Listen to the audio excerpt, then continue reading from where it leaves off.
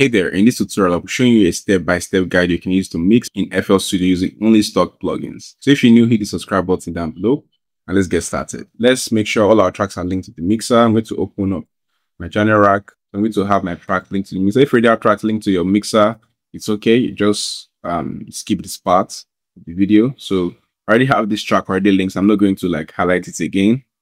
So I'm going to come right here, come to an empty insert. Command Shift and L to link all, or Control Shift and L fuse windows to link all of them. So you see I have them linked, and you can see I have this drum sound already linked. So I'll just press Option or Alternate, then press my left or right arrow key to move them so it becomes part of my main drum, because I want them to be grouped in the same section. So I also have the snare right here. So then I have the shaker loop. I'll link it right here. I have another, I think, shaker loop as well. Link it right here. So I'm going to start with the drums first. Okay, so right here, let's solo the drum pattern. I recommend you come to the part that has the most elements or the most sounds of the drum sounds, or the most part of the drum sounds. So I'm going to come here.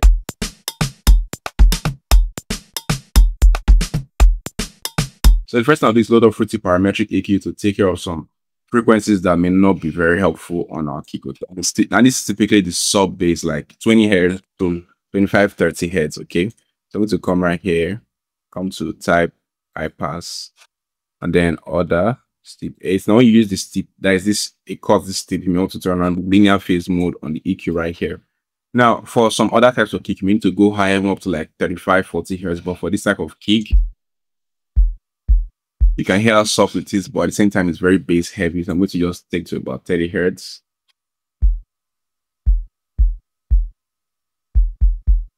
Perfect. And the next thing I'm going to do is come to my main recurring sound. Okay. So if you have a rim shot, you want to go to that. If you have a snare, you want to go to that. But the most obvious recurring sound, and in my case, is this sound right here. I'm going to reduce the volume. I take it up gradually so I can get a good level.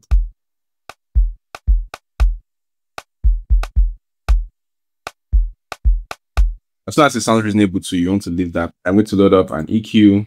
Again, clean up some parts. You don't have to be too surgical here. Just clean up a little bit of the low ends. You can see one thing I like with FLC is that it shows you the view of the sounds. So you can see this waveform right here. The part that has the biggest or the most recurring waveform is the part that actually has the key area of the sound. But at the same time, you don't want to cut. You see that you don't want to cut too much. You want to back up a little bit. Somewhere around here. It may not sound like it's making a huge difference yet, but it's going to all add up. Okay. Then I'll come to the next recurring sound.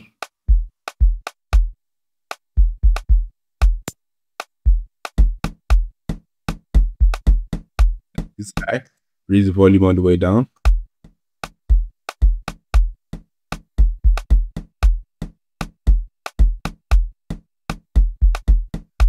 At the same time, we're going to EQ it.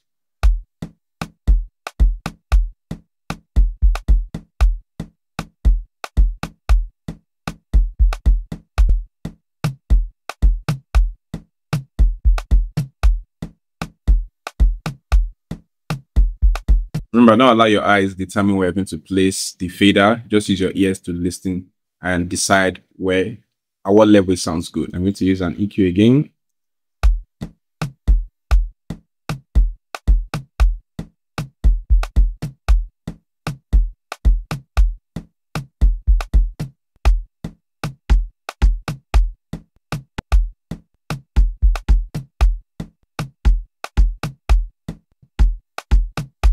They're going to come right here.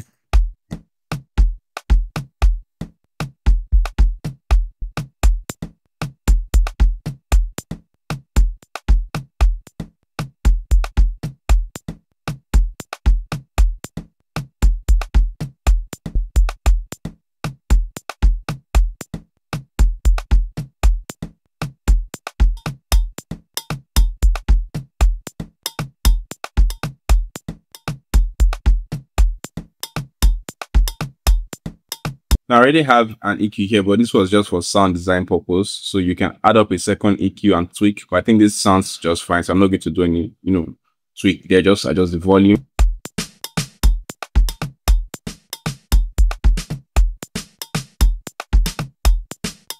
EQ, come right here.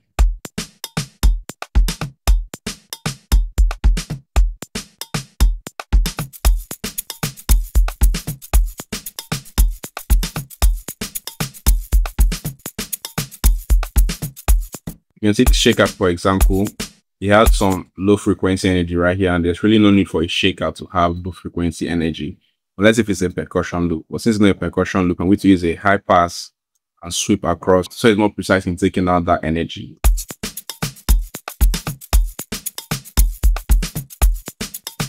Then I'm going to come to the next shaker.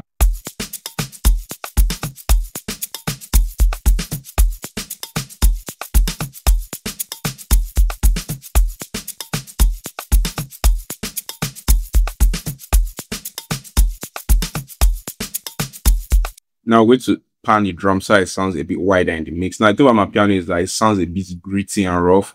So don't be too bothered about having like the most spread out panning, unless again if it's a creative decision.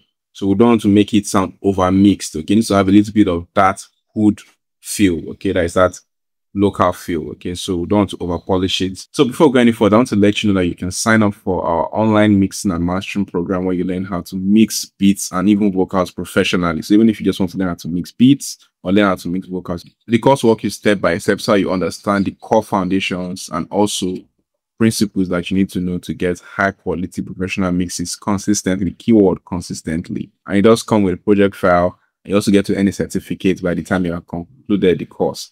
So if you're interested, click the link in the description to sign up for the program. It's 100% online and you can learn at your own pace. Let's get back to this lesson. But the common panning guide I'll give you, especially for drums, is similar sounds, opposite direction. Okay. For example, if you have two rim shots, one go left, one go right.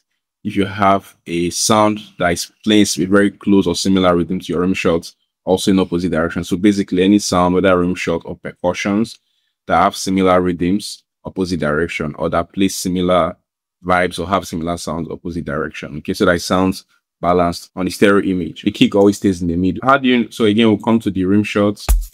How do you know what sound, has similar sounds to the rim shot? Again, I'm assuming you produce this track, but if you didn't produce it, you just want to solo the rim shot and then listen to the sound that comes close. But let's listen to another one.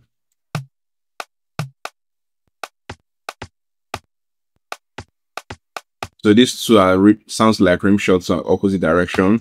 But again, you don't want to do this without the kick. So when you're coming to like pan like the main element, that is the main rim shot or the main rhythms that make up the drums, you don't want to go too far. Maybe like 5 to 10, 15% should be fine. So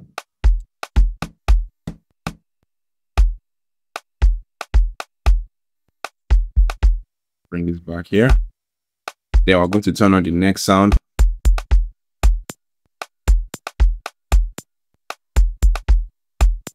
Now this sound and this other sound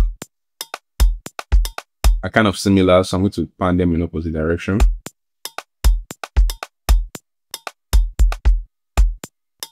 Now the thing with panning is that sometimes it makes sound louder and more quiet, so you have to also take note of that. I'm going to reduce this.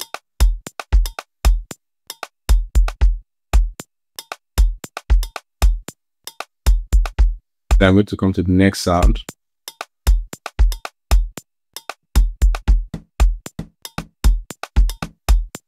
Now sounds like this that have a lot of mid frequency or low frequency energy. You have to be careful about how wide you pan them. Typically I recommend anywhere close to the middle, maybe like 5, again between 5 to 15-20%. Okay, so we need to pan this like here.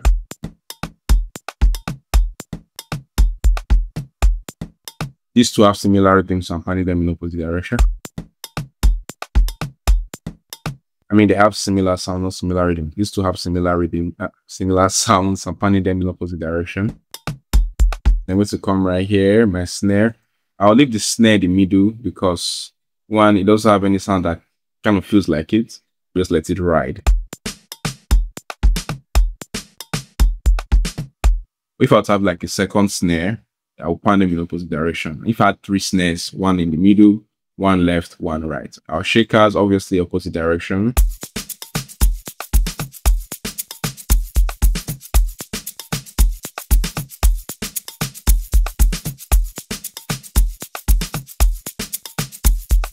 Now, the next thing we're going to do is create a bus for our drums so we can have more control over our drums and apply some simple and interesting effects. Control Shift and then left click each one, or Command Shift and left click each one. Okay.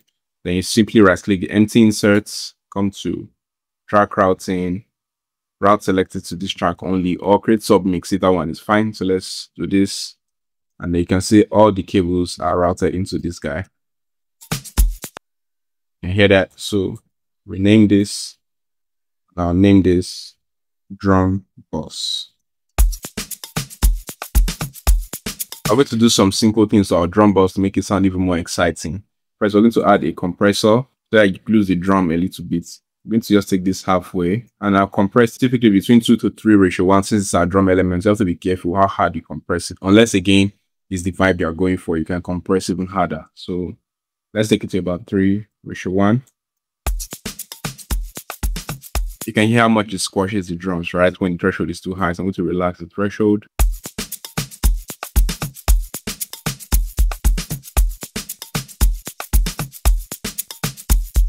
Without it, with it, it just sounds more put together, right? More glued together. Okay.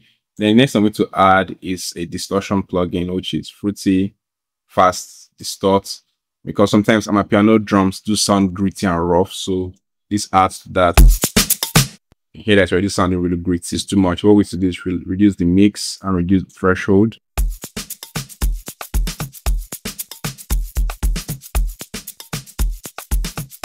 Yeah, then on. Click on.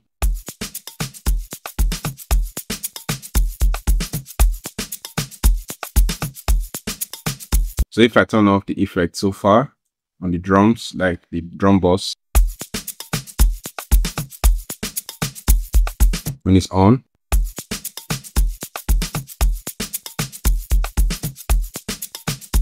and if you have chords, I recommend you start with the chords. But since I don't have chords, I have this guy, which is my main sound.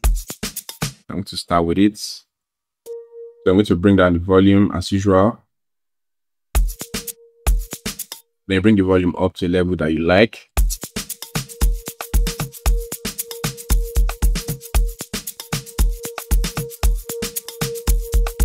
Typically, you want to EQ this. You can load up Fruity EQ, or you can just do the EQ from here, whichever one you want. So still come right here, shave off some.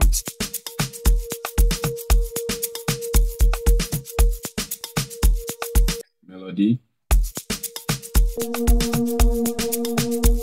Then EQ as well. There is the volume, I bring it up. The pan is in opposite direction because they are similar sounds. I'm going to pan this here. And it's here typically again between 20 to 50% for your melodies, especially if they're like ambient melodies. If it was main chords, maybe it could be like 5, 10, 15%.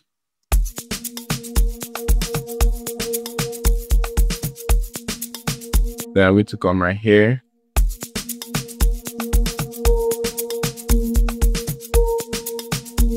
So leave this in the middle, at least for now. Reduce the volume. Then EQ it as well.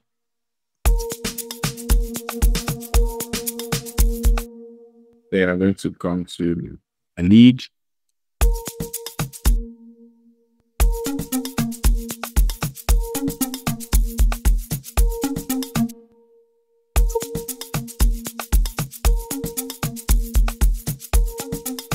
EQ it as well.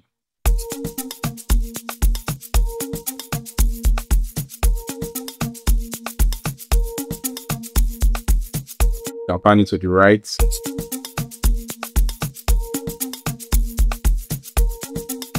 This is a lead sound, like a main sound, maybe somewhere between 10-15%. Then counter.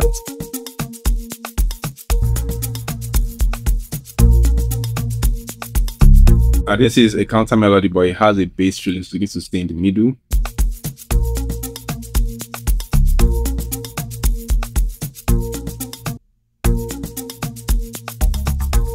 You have to be careful when you cue bass sounds. I'm going to come right here, type high pass, 8. Again, I'm going to have it around 20 to 30 hertz.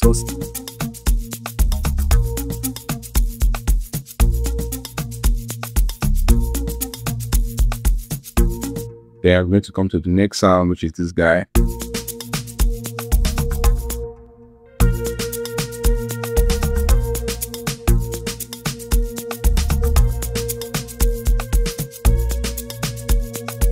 Finally got the way out here.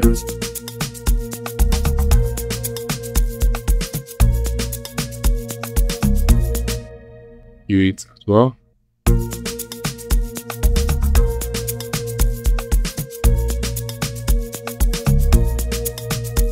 Now we're going to come over to the log drums. Now, how you mix your log drum is real simple. First of all, we're going to EQ it a little bit.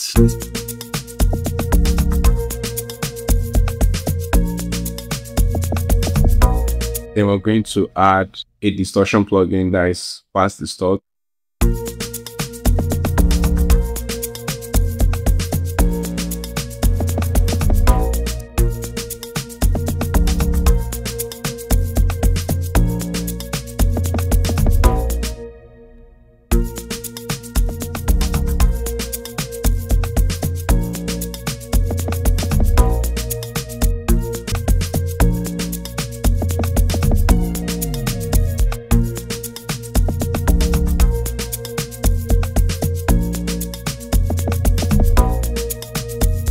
Now we're going to come to the sound effects. These are much simpler. So you keep right here.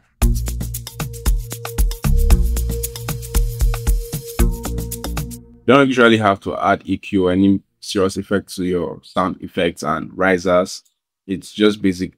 They don't stay that long for them to be, you know, real distractions. So just adjust the volume. You can add EQ if you want, but most times just volume works fine.